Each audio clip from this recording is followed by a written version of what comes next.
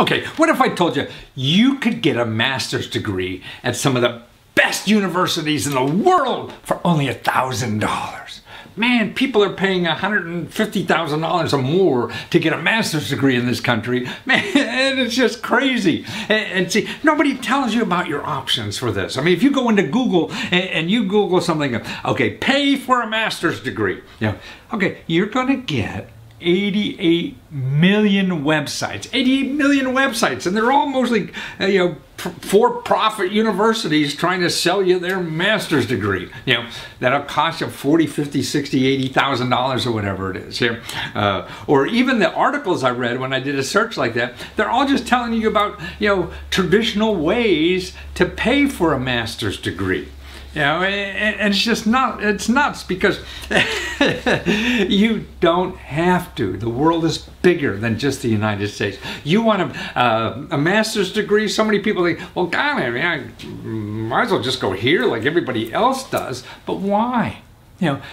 Teaching and knowledge is knowledge, and if you get to learn about sociology or law, urban planning, whatever it is, medicine, engineering, technology, all the developed countries have the same, And what's neat, especially in Europe, they're teaching in English only. You get complete degrees. You don't need a language. You don't have to spend French to get a degree in France from the Sorbonne or some famous university, or Germany. You don't have to know German. All the courses are in English and you get a degree. More and more courses in Europe are being taught in English because that's the language of the future. I mean, here's a report that you could see go to IIE.org. That's the Institute of International Education. English taught master programs in Europe. See, they tell you about their growing, supply and what they're doing in all the European countries. There's like 20 some of them now that are offering courses in English only, not only attract overseas students, but also to make it easier for people within the common market or the European Union to go to colleges anywhere. Because English is becoming a international language. You know that. I mean, I went to, Shanghai last year, and I was studying Mandarin a couple of years before. And I get to Shanghai, I go to the coffee shop, and I'm struggling with my 5 Mandarin words trying to order coffee. And the Chinese guy looks at me and says, "Hey, speak English. What do you want?" That's what the world is coming to, and that's what's so neat about us. Living in America, we already know it. These poor other people have to learn it. And so that's why we could use their resources because they're picking up on English too all over the world. Like, I didn't need English in Shanghai, Mandarin in Shanghai. And I just spoke English. Everyone does. And the world is becoming so small. The opportunities are all over. So even if you're going to work back here in the States, you're dealing with all over the world. Also, it gives you a perspective. There's so many great benefits studying overseas that expand the mind, things like that. So there are now 5,581 programs in Europe that speak English. These are master's programs. And look at this chart here. How they've grown. See, they've grown over the past. Netherlands, it's grown. They have like 800-900 programs right there. Every one of these countries have grown the number of English programs. And this is a couple years out of date, so they're even growing more now. And here's what they say in this report. Most international education experts agree that international student mobility will likely increase dramatically at the master's level. And the development of English-taught programs in non-English language countries is an important driver for this. God, the race to develop competitive master programs that are attractive to both European and international audience has made English-taught master programs one of the closest watched trends in European higher education. Wow! And so that's an opportunity for us. Why is that an opportunity? Because it's cheap. They're cheaper there. Look at the affordability of going to college in Europe versus here. See, we're just nuts in this country.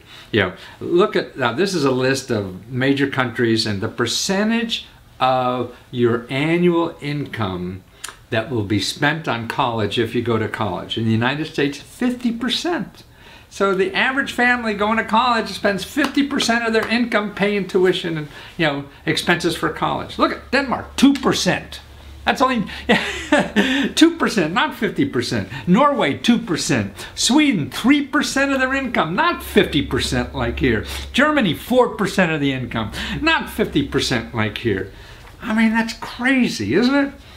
So right now, you know, there's like 304 students, you know, U.S. students that are studying, you know, in Europe, and there are 18,920 students getting their master's degree in Europe right now. So you have 19,000 U.S. students figured this out already.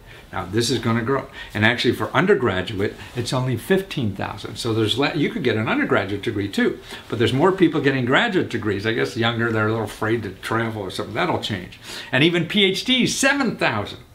So this is the most amount of American students over Europe. It's because of they're taking master's programs. And see, look at the price. I mean, this is incredible. You know, forget UK. That's $9,000. That's still a lot cheaper than us, you know, for a master's program. But France, $346 tuition for the whole year. You know, I'm sorry. That's the number of programs. The European, for non-European resident tuition, I screwed up here. It's $300. So the price of going to school in a master's program in France is $300. Man, I talked to some kids going to Stanford, and it's like $160,000 for 2 years. That's just nuts. $300, you know, that's it. You know, and here, so even if you go, you live there, it'll cost you $8,000, $9,000. So what the heck? So $8,000, $9,000, you're in Paris or France or something doing this. Same in Germany, Spain, Switzerland, Netherlands, Belgium. God, why are we so crazy in this country? Yeah. And actually, a young college student from France helped me with all this data for the European market. Zephyr Desos, he worked like hell and got all this data for me to help make sense out of this. And that's what's neat. But and I want to thank him again for doing this. But here, look at this data too, how crazy we are. I mean, we're one of the top countries ripping off college students. Look, we're number 3 there. Australia is about with us. Then Singapore is, you know, right up there. And the UK is pretty much up there too for university fees. And then it just starts dropping, man. You know, I mean, France, Malaysia, Indonesia, well, a lot of these are underdeveloped, so maybe not as interesting. But look at, you know, for the developed in Europe, it's amazing. And people just don't know. They don't know their options, so they don't take advantage of this, and that's a pity. And a lot of people say, well, we have these myths, I think, too. I found this article about myths about studying, getting a graduate degree overseas. It says U.S. degrees are more valuable. That's a myth. Okay, look what they say in this article. Many international institutions rank higher than U.S. universities in global rankings. Says the student Rachel Hauer of Ann Arbor, Michigan, said via email that she considered the University of California at Berkeley, Arizona State University, University of Maryland, and the University of Leibniz in Germany for her master's degree in engineering, but mainly choose a university in the Netherlands because of its global reputation. See, I mean, the world is small. We're communicating all over the world, and your customers and opportunities are all over.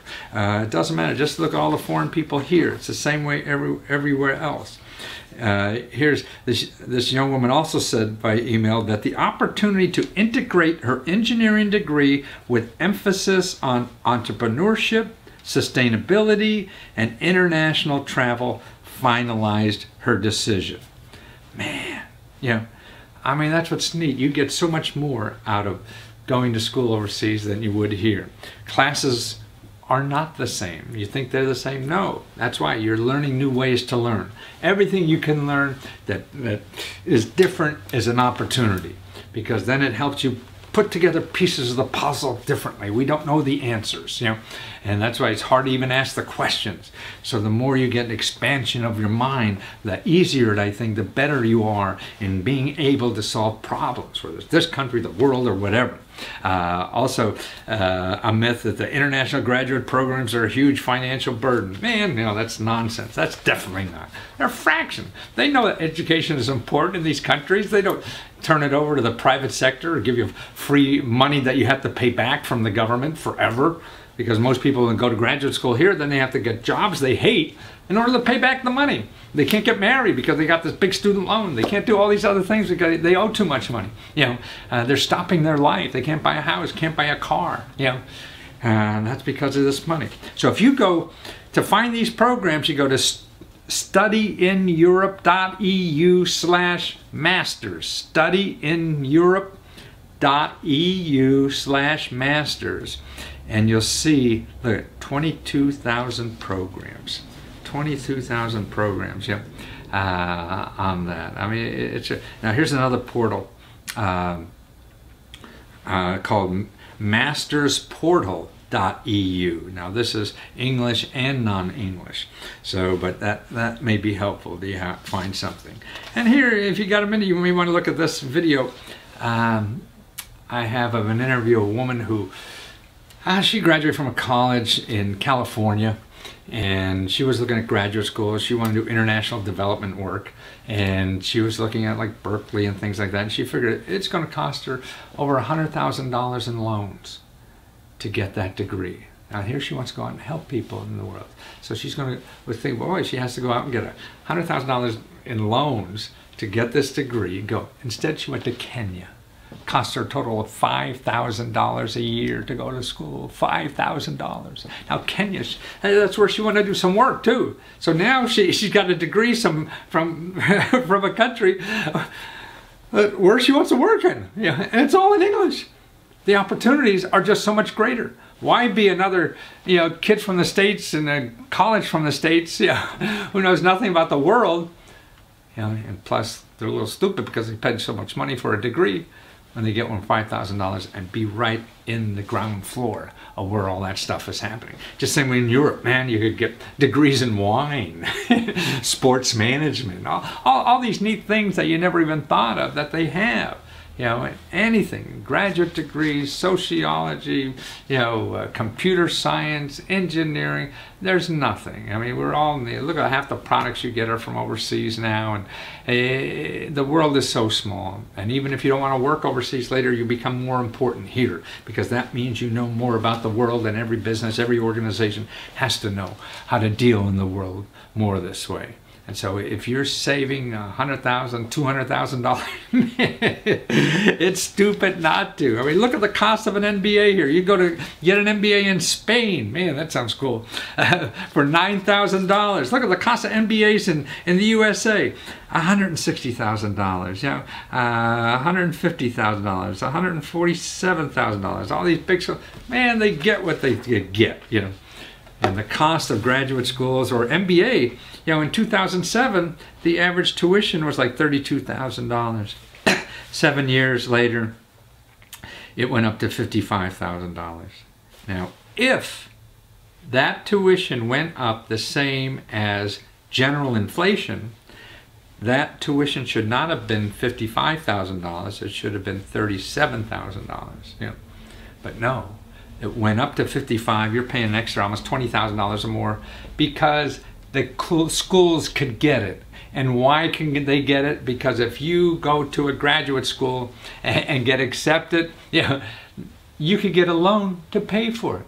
It doesn't matter what your income is. It doesn't matter anything. They give you money, give you a loan, student loan, sure, no problem. And then you get that loan from the financial institution. You give it to the college because that's what they say they need. And then they have the money. Maybe, maybe not. You get the degree, you graduate, they have your money at the school, but you have the debt. and you got to pay that financial institution off forever, forever, and it stops you from doing things in life. That's crazy. Why not go to Spain and have no debt, have more fun, and start your life a hell of a lot earlier by having a lot more fun?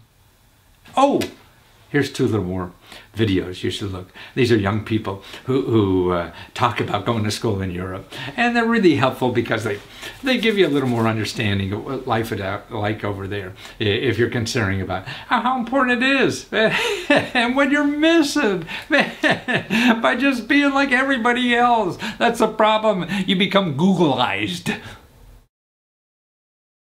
If I were you, I would go study in Europe because, firstly, mainly because of the tuition fees, how you can save so much money and still be able to visit your family, every holiday, and you'd still save money on tuition fees. Another reason is because it's traveling, and traveling is good. You meet lots of different people, you get to visit places and get to see completely different cultures that you never thought you'd see. Yet, because people are generally quite accepting, you will feel at home. Well, you'll feel comfortable here, and you'll just get to have the most amazing experience, probably, of your lives, because the independent and the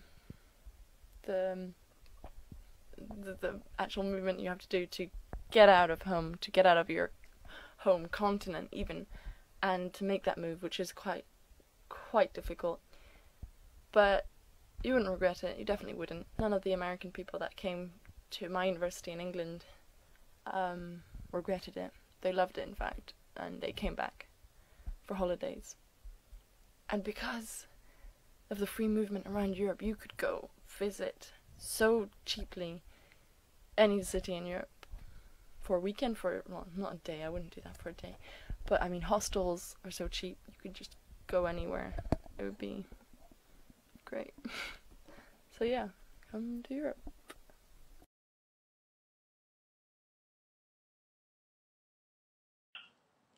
Hello guys, I think that studying in Europe is a great opportunity because first of all there are world-class universities with really good levels and professors and career opportunities following that. But I think Europe in itself has so many countries that are really interesting, that all have programs in English that you can study at, and you get to discover new countries, probably for a portion of the price you would pay if you were studying in the US. Some countries are even free. You can also get free healthcare if you go in a country like the UK or France, for example. I did my master's degree in London in the UK, and I really had a great experience. London is an amazing city. I got the chance to travel within the country, meet people from all around the world, had a great social life, lots of things to do. And as I said, you can travel in many countries as long as you're in the EU and in the Schengen area, then you don't need a visa. You can go around very easily. And I think, you know, the first universities were in Europe, and it has such a huge cultural background and heritage, and you can great food and, you know, very interesting places. And I think it's great to discover new area. Oh,